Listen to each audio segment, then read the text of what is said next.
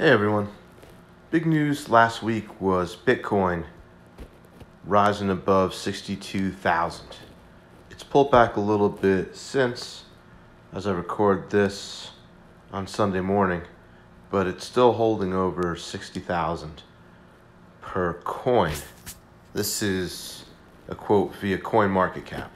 And incidentally, the app I'm using here is Brave, which is a browser that blocks a lot of tracking and also ads.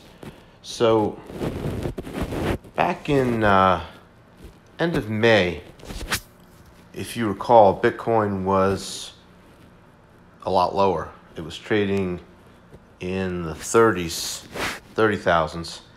And at the time, we wrote an article called A Hedged Bet on the Bitcoin Bottom. And in that article, well, here we mentioned Carter Worth's prediction that Bitcoin might have been headed for 20,000. But our system at the time picked up another Bitcoin name, which was Marathon Digital Holdings, a Bitcoin miner. And for those of you unfamiliar, every day the market's open, our system tracks stocks and ETFs based on stock market and options market sentiment, and then it ranks the ones it estimates will have the highest potential returns over the next 6 months. And Marathon Digital, you can see, was number 3 on that ranking back at the end of May, and it had a share price of $24.77. So if you look at what it's closed at on Friday, it closed at $48.89.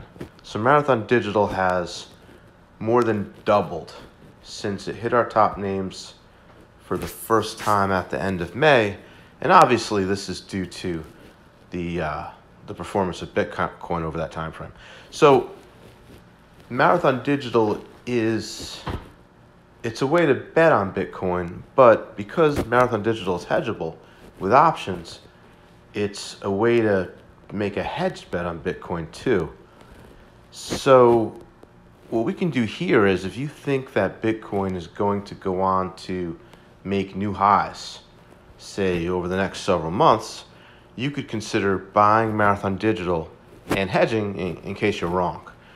Now, Marathon was not one of our top 10 names on Friday, but it was number 17, so we're still bullish on it.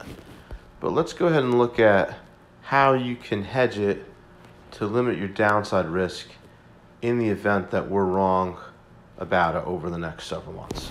So we'll go ahead and open up the portfolio on our iPhone app, and we'll type in the symbol for Marathon Digital, which is just Mara.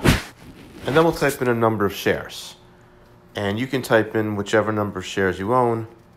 Here we'll use 1,000 for this example. And then threshold is just a measure of the risk you're willing to take.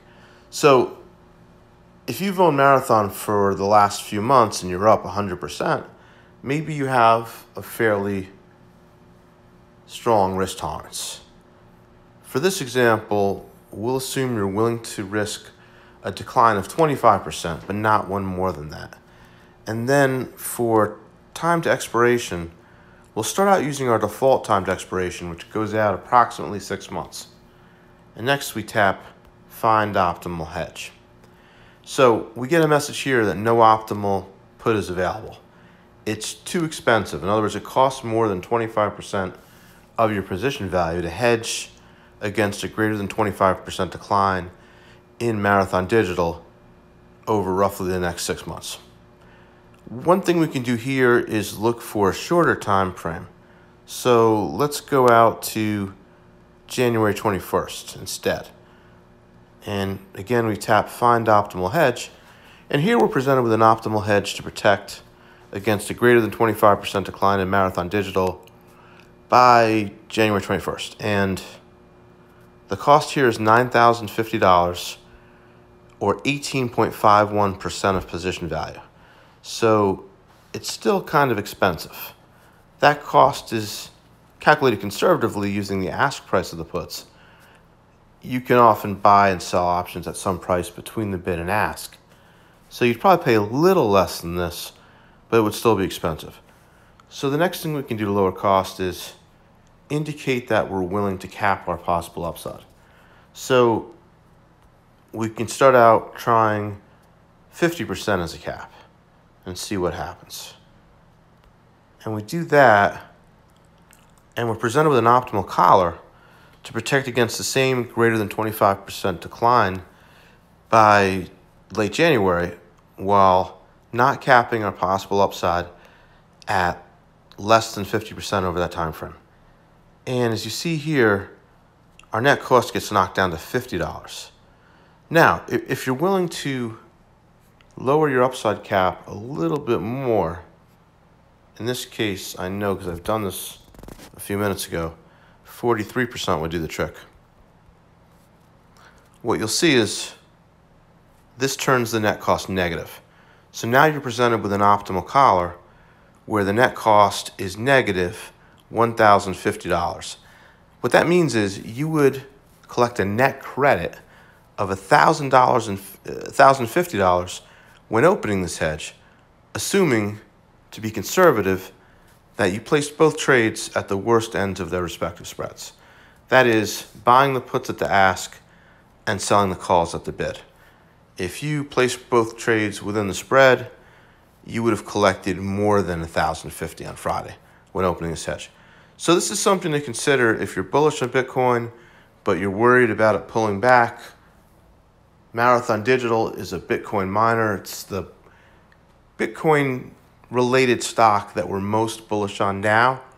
And here's a way you can be long and have a shot at another, actually about 45% upside, because 43% is the cap here, but your net cost is negative 2.15%. So if you add that net credit to the upside cap, it comes out about 45%. So best case scenario, you're up about 45% by late January. In worst case scenario, you're not down more than 25%. Again, something to consider if you're bullish on Bitcoin at this point.